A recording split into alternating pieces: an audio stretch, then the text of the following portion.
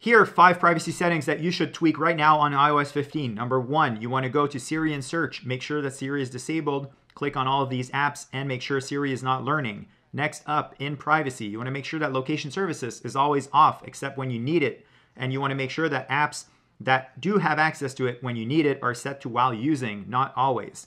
System services, disable everything but enable status bar icon so you know when your location is being used. Then disable it if you don't need it. Next up, tracking. You want to make sure that this is disabled. And then you also want to go down here in analytics and improvements, make sure this is off and that Apple advertising is set to no personalized ads. Do this and you've just won some privacy. Also consider disabling Bluetooth and Wi-Fi. Those are used to track you guys in the physical spaces when you carry your phone. Want more of these privacy shorts? Like and subscribe. Bye.